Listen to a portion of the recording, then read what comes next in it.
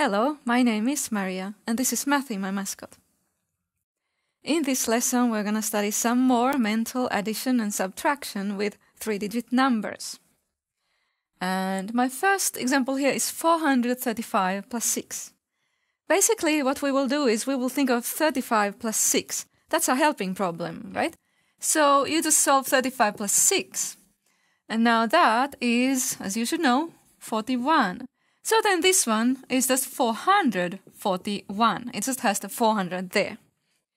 So that's the only difference between these two. Let's try this one too. 882 plus 9. Okay, just take the 82 plus 9, solve that. And that's almost 82 plus 10, which would be 92. It's one less than that. So it's 91. This is 91.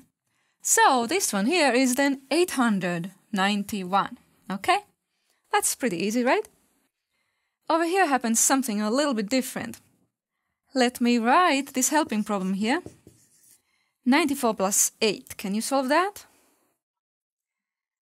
Actually, there's another helping problem, which is 4 plus 8, which is 12. Okay? And so we have 90 and 12, which is 102. So you notice that this here goes 2 over the next 100. The same happens here. It goes to the next 100. 202. Try that one on your own. 96 plus 6. Let's solve that first. Over here, 6 and 6 is 12 again, okay? So actually I get the same as here. Oops.